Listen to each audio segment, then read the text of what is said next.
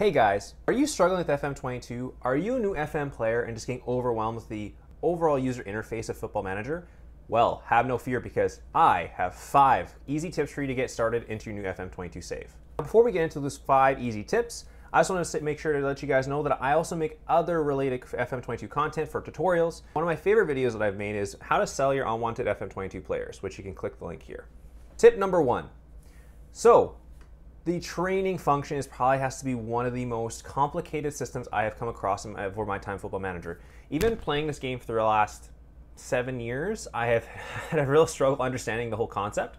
So here's some ways that you can bypass the training, the whole training function in general. So what we're going to do here is we're going to go to our staff tab here. We're going to go to our responsibilities, so for training. Now, one thing here is that we're going to delegate our training to the assistant manager. So this means that they oversee the whole overall training for the team.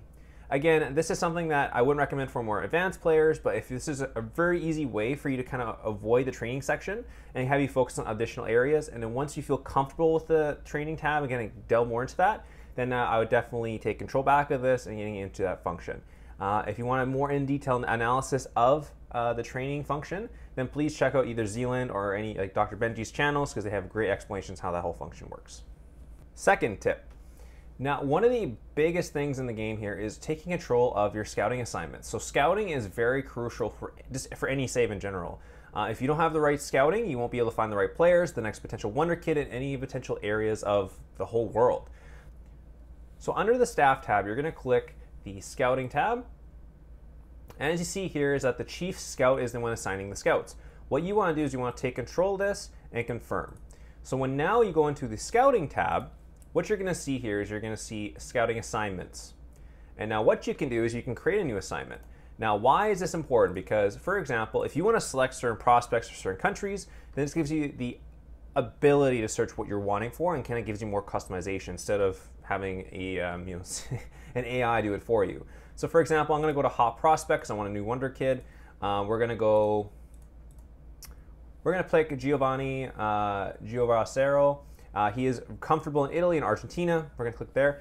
Anyone that has previous knowledge of any countries listed on the side here, this will make it so that it's very easy for them to get adapted to that country.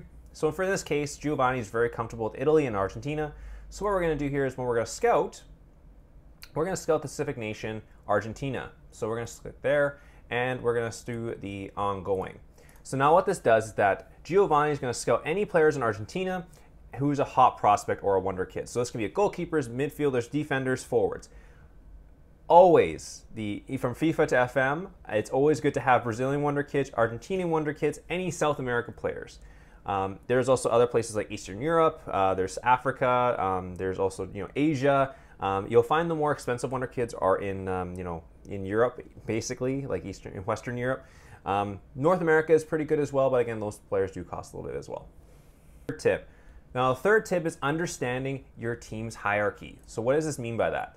So for example, under the Dynamics tab, you're going to see different portions here. You're going to see the hierarchy tab here.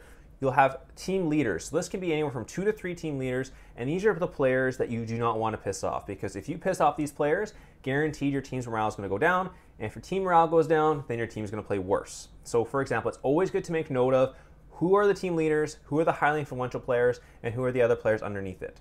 So for example, if I'm wanting to get rid of Vignato, which I don't think I ever would, if I tried transfer listing him and he was unhappy about it, then it wouldn't be any issue at all because he doesn't have any influence on the team. So for example, if I wanted to sell Soriano and I go transfer status and I try and transfer list him, for example here, he may not be the best reaction to me transfer listing him, which causes the whole team to be upset about us trying to sell the team leader or one of the best players. So that's the third tip. Fourth tip. So under the Dynamics tab again, there's going to be a section called Happiness. Now, happiness is a very good tool to use in terms of indicating whether or not a player is unhappy or not. So why this is good is because you can get a good indication before they come up to you and have an issue. You can get for example, the most common one that you guys might find in FM22 is playing time. So playing time, those players you don't play, they get dissatisfied with not being able to play. You'll be able to see this come up here. So for example, if all of them stay satisfied just because we started the save, but for example, if we go through the course of the season, I guarantee you'll probably see some players will say content, or even dissatisfied or unhappy. So if that kind of shows up here, then what's going to happen is sooner rather than later, they're going to come up to you and say, hey, I want more playing time, or they want to be loaned out. So checking this tab regularly will be able to give you a indication further ahead of what to expect. So the fifth and final tip. So if you're struggling even scouting, having trouble understanding that, one quick and easy way you could do this is by looking up national team players. So what I mean by this, so for example, let's go find some Wonder Kids on Italy. So I'm going to click on Italy here. I'm going to type in the search bar. So as you can see here, let's pull up a general description of the country and the national team squad they have. So if you go into the national team section, there are going to be senior squad, U21, U20, and U19. So for example, if any of you guys have a favorite country, have any favorite players that maybe play on these teams, this can give you some free access to some players that are on the squad, and can give you some players that are kind of potential wonder kids. So for example, I'm going to go to Italy's U21 squad. So for example, one player here that I may not have heard of, but now I do, is a guy called Andrea Pepietti. Now, for some of you who haven't heard of him, he's been the FM Wonder Kid for the last 2 years. So this is something that I can check out here, and I get a little bit of a preemptive scout of him, but then I can always get a better scouting report of him. Just go to scout to fuller knowledge, etc.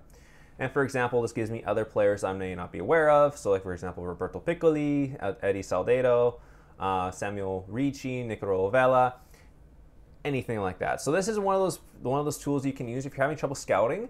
You can go to any country, like for example Spain. Like you can go to Spain, you can check for any of the potential wonder kids coming up, and any of their not even the senior squad, even their U21s, U19s. So this kind of gives you an idea about any potential wonder kids coming up, and it's a very easy scouting tool to use. So guys, did you like the video? Tell me about any tips that I may have missed, or it could be helpful for any FM players to get involved with FM22.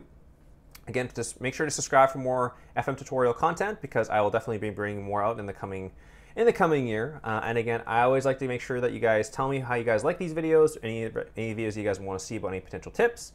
Again, please leave a like and leave a comment down below. And again, as always, thank you for watching.